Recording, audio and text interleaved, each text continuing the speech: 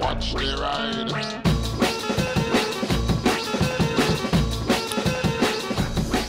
Hello everybody, so I'm back at Haslemere Motorcycles today and I have the 2017 GSX-S1000. I've ridden the 2016, there's a few changes they've made in between last year and this year that I'll talk about.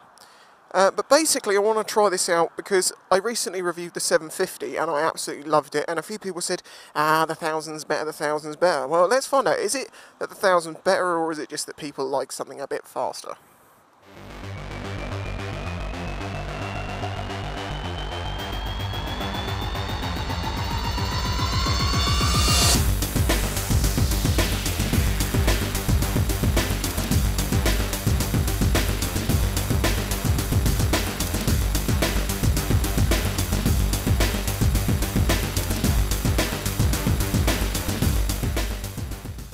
So the difference between the 2017 and the 2016, they've added a bit more power. The 2016 was 140 brake horsepower, this is 150, though they might have underestimated the 2016's power, to be fair. There are reports of that. They're accrediting this power gain to ventilation holes in the crankcase. Okay. They have fitted this with a slipper clutch to try and smoothen out the downshifts. They've done a little bit of electronic tweaking. There is this thing people say about this bike about a snatchy throttle. Now, when I rode last year's bike, I didn't really notice it. I mean, if you're going from a completely closed throttle to a completely open one, yeah, I mean, of course there's going to be a bit of that. It's injected. But when you get that first bit of take-up gone, it's very smooth.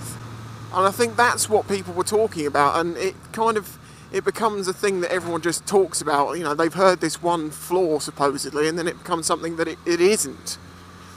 That's why I don't watch reviews before I review bikes, because I don't want to be influenced by what others might be saying about it. I want to just see how I find it. If something doesn't stand out to me as a problem, then I'm not going to mention it. I am 6'4", as you may well know, and it's comfortable. It's not the biggest bike in the world, but I'm actually pretty comfortable on it.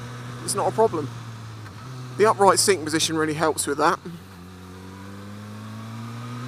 It does feel a little bit heavier than the 750, which it was going to, but not much. The front end feels a little bit heavier, but again, not a lot.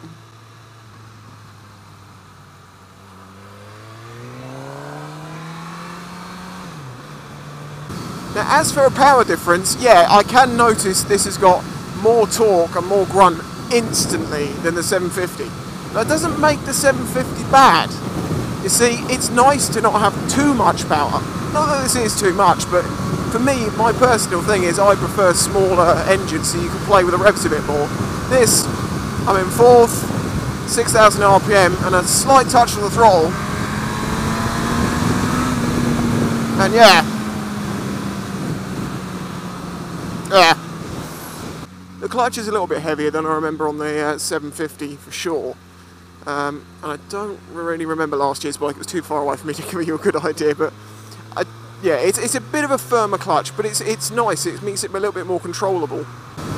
Okay, my other classic test, put it in 6th through 70 miles an hour and see what happens when you give the throttle a good twist. Okay, yep, it's got some power left. Yep, definitely. I want to try that in 3rd. Okay, yeah, that's the one. Jesus!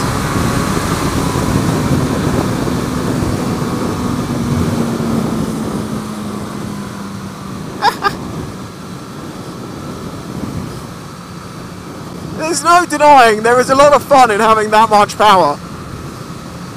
But in the real terms of owning a bike day to day, I still think I'd go for the 750. Let's try the slipper clutch out. Yeah, well, it's definitely working. It has reduced the engine braking. There's still a bit left.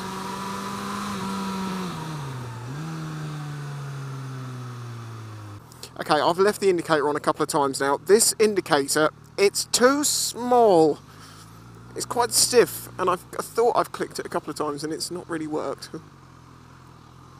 It might be just because it's new, it might soften up with a bit of use, break it in. But it is very small. I don't know why bike manufacturers do that, but it's hardly the worst thing you can complain about. Stock exhaust.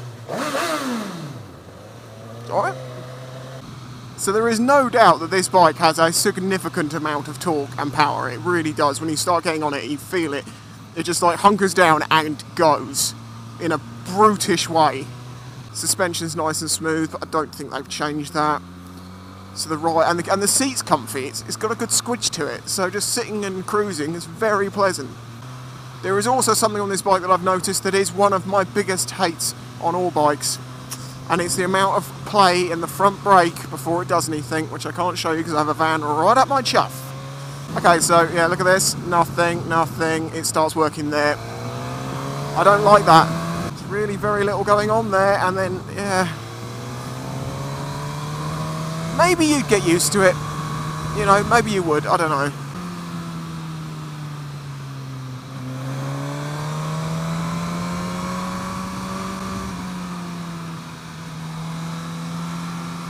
Change of direction is as pleasant as the 750, to be honest. You don't notice the weight here so much.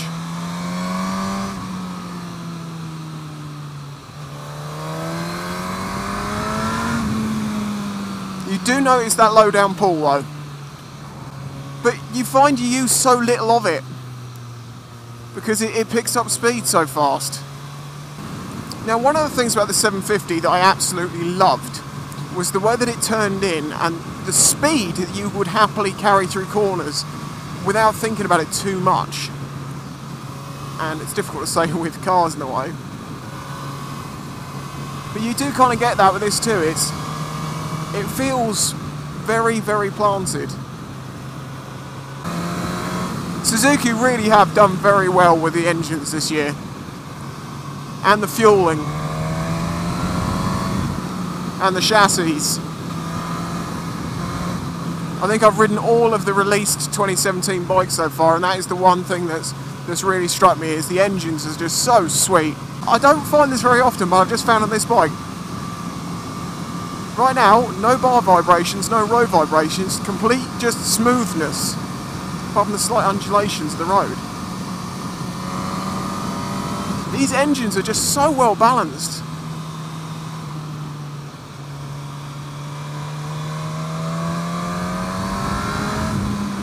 Now, the one place that I could say that you might want the 1000, maybe, is if you're planning on doing a lot more miles, like motorway miles, because you know you're going to keep the RPM levels down, the engines will be a little bit happier.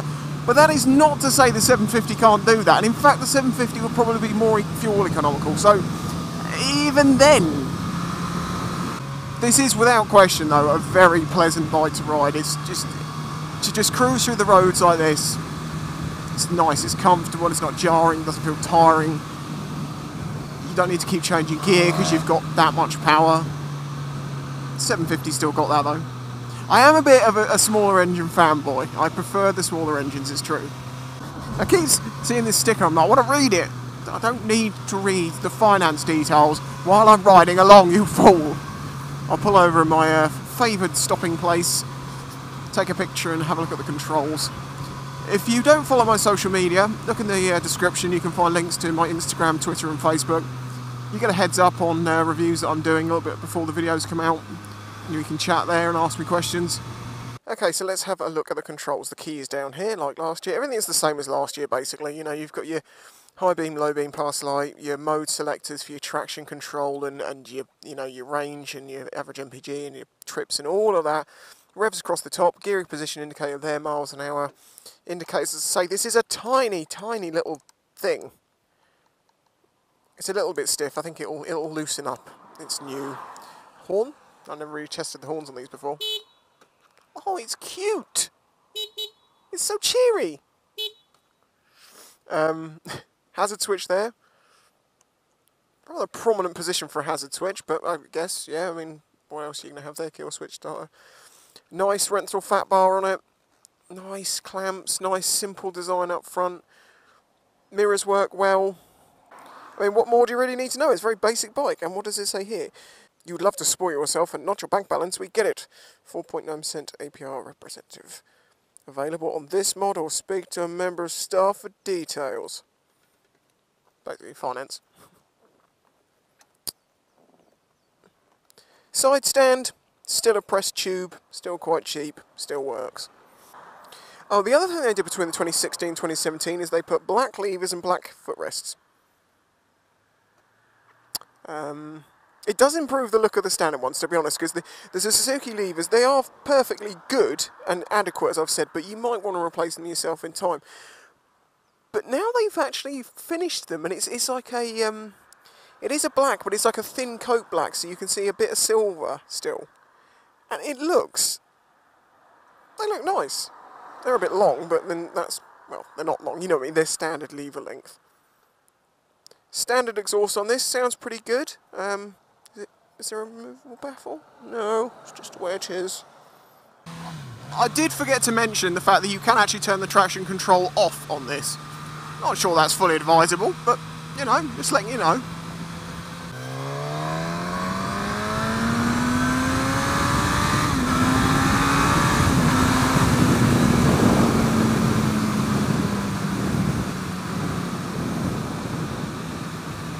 Yeah, it's quick, it is quick.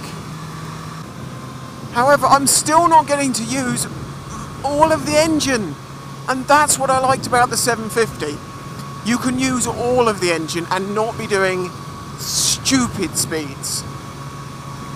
Now I know I've said I don't like the first bit of take-up on these brakes, but let's try them once you get there, because you hold them to that point and then you apply them and see how that goes. Yep. Pretty good. Oh my god, it's just pulled away in fifth. It's got torque, it's definitely got torque. Well, that was a big one.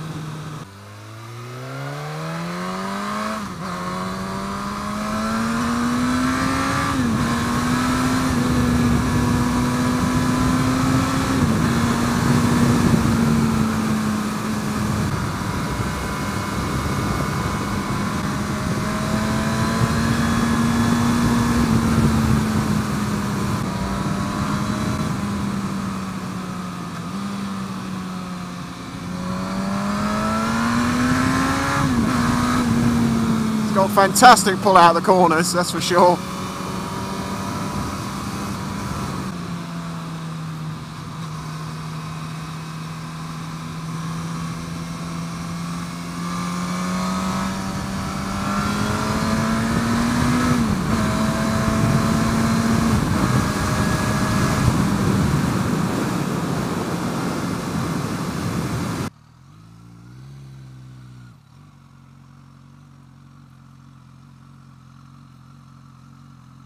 Well, it's easy at slow control because you don't actually have to use the throttle at all, the clutch is enough.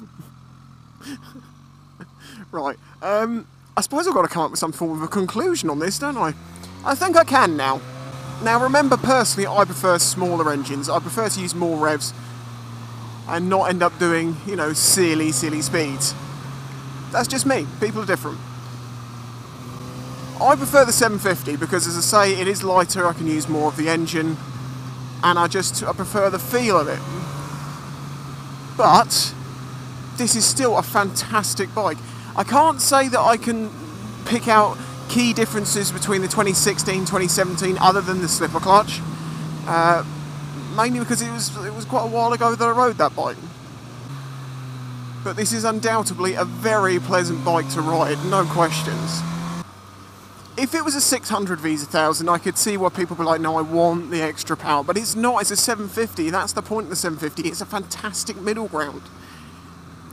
Yeah, sure, if you want a lot more power, if you do a lot more motorway miles maybe, although, and you know, economy's not quite, I don't know, what's the difference in economy between the two? You'll have to look into yourself. But, yeah, it's a fantastic bike, there is no questions, but I still prefer the 750 just for the lightness and the more usable engine without doing silly speeds.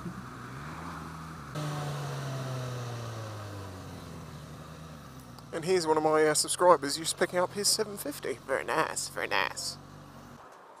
So yeah, thanks to Haslemere Motorcycles. I'd have that one. But this one is great too. Bye bye.